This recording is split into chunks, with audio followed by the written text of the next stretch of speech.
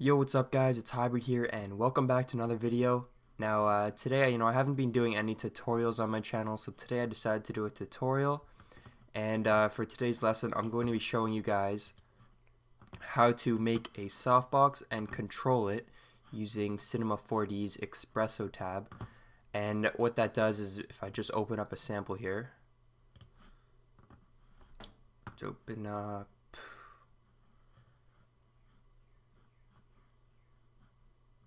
4D, Light Studios, open up one of Grayscale Gorilla's. He's got a lot of good examples.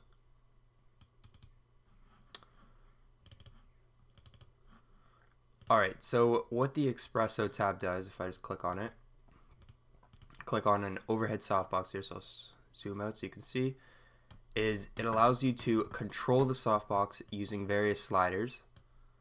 For example, if I change this, it will change the gradient on the softbox. If I change the color, change the light color. And there are tons of different things that you can do. As you can see, he loads his XPressos on. I'm going to show you guys basic XPresso, and you guys will be able to branch off that and make your own kind of more complicated mapping in XPresso. So let's just get started. So first we're going to make our softbox. Let me just make this HD canvas. Film a video right there. Okay. So we're going to make our softbox. We're going to go to this kind of squiggly S tool, down to a rectangle, and we're going to turn that 90 degrees.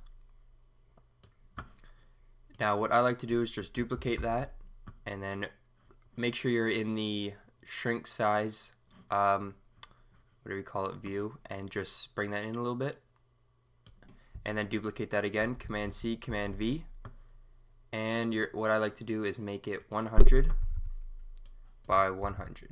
It's nice and small. And then I go into my 4-panel view here, and I use this view down here in the bottom right corner to just space each of these rectangles out. Softbox will look around there, looks good. Yep. Okay, so go back into our main view. Sorry about that. And then we're going to go to our HybridNotion and go to Loft NURBS. And we're just going to highlight all these and drag them onto our Loft NURBS.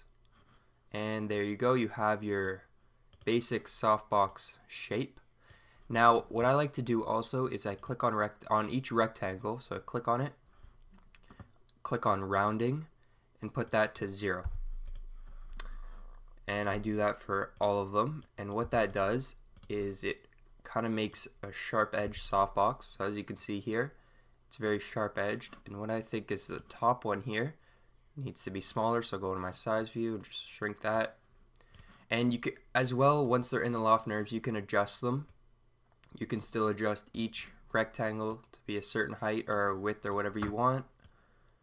But that is our softbox and what we're going to be working with today.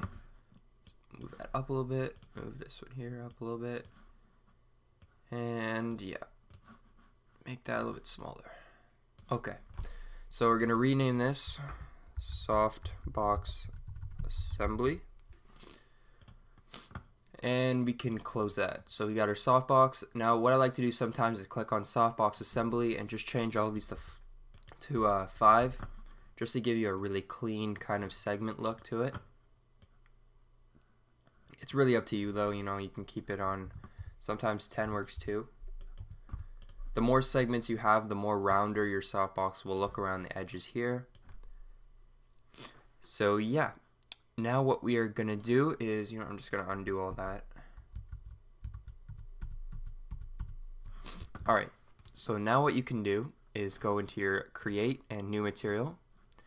Open up that material. Now for my softbox textures, I like to just have a solid black color with a wide specular, so around 80 and 2.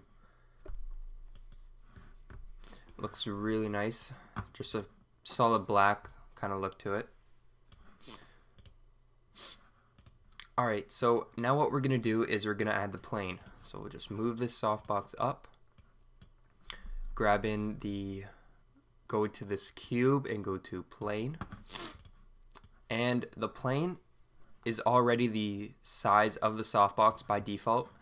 But if you decided to change the bottom rectangle of your softbox to whatever size you want, so you had 600, 600, then in order to size your plane, just click on your plane and just change the width and height to the same as your bottom softbox. And that will assure that it fits, and then just drag it up. Now this does not have to be perfect, but you know, I like to try and get it somewhat close. So drag it to about there. You can also go into your 4-panel view and just kind of mess with it here. But that's about this. That's good for me. So now we got our plane on here. Okay, so now that we have our plane on here, we're going to make the plane material. So let's go to create, new material, and we'll call this one luminance, just like that. Alright, so what I like to do is take off specular, and for take off, you know, you can keep the color if you want. I usually keep it and put it to a low brightness, and we're going to add luminance. And under texture, we're going to go to gradient and just click on the gradient bar here and change the type to 2D-circular. And we're going to make this side white. This side here is going to be sort of a dark gray. And then what we're going to do is add another one about there. It's just a little bit lighter, just to push that gray to the edges a little bit, maybe about there. And now what we're going to do is change the brightness to about 150 and change the color to just a little bit red. Now what that'll do is just give your text nice color reflection, and because now what we're going to do is change the mix mode to multiply. Now you'll see that your material will just go plain white. Don't worry about that, it still has the effect on it. And then you're just going to add that to your plane. And you can see here it has the sort of like a red tint to it. I'm not sure if you can see it on my screen, but it has a red tint to it and it looks really nice. You can also change take off the color. You could take off the color and it'll bring out the white a little bit more. But yeah, so that is our basic softbox. Now what you'll see a lot of people do, and which looks really nice, is if you go into this light, you can add an area light. Now just turn that 90 degrees, and what you're going to do is go in your 4-panel view and just drag it out. Just drag it out so it's about the same size as the softbox. Let's go here, just drag it out, drag it out, drag it out, make it bigger. Okay. That's the edge of the softbox there. Alright. Alright, so once you've dragged it out to the size of the softbox here, go back into your regular view and just drag that up to about there. Yep, just about there. So it's right in front of the softbox. And what we're going to do now is we're going to group all of these into a null object. So we're going to highlight them all, right click, and go to group objects. So now we have one null object that controls the entire softbox. We'll just call this softbox. Alright, so now for the XPresso. So we'll just check our time. 9 minutes to 6. Alright, so what I'm going to do, guys, is I'm going to put this into 2 parts. So next is going to be the XPresso mapping. So I guess this one's just creating a softbox.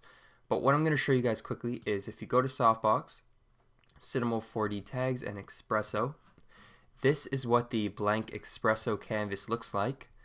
And in order to map this canvas, you have to sort of drag different parts of the luminous material onto it, as well as areas of your softbox. So you know, you could bring your softbox assembly on and you can map it so you have a slider down here to change the height and width of the softbox.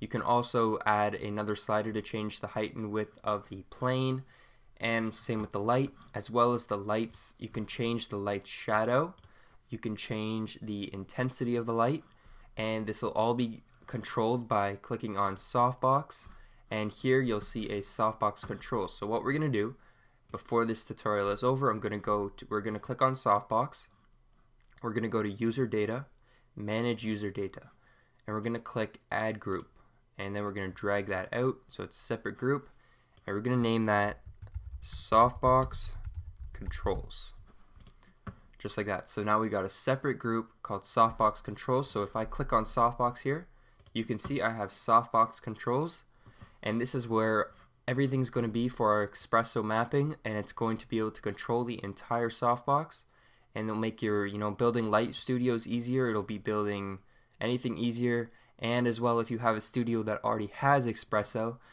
you'll be able to know how to control it better, since you'll know how to make it. So yeah, I guess that is all for today's tutorial. Like, comment, favorite this video, whatever you want to do. And I will be releasing part 2 in around 2 days, so you guys don't have to wait too long for it. Thank you for watching, guys, and it's all. Peace.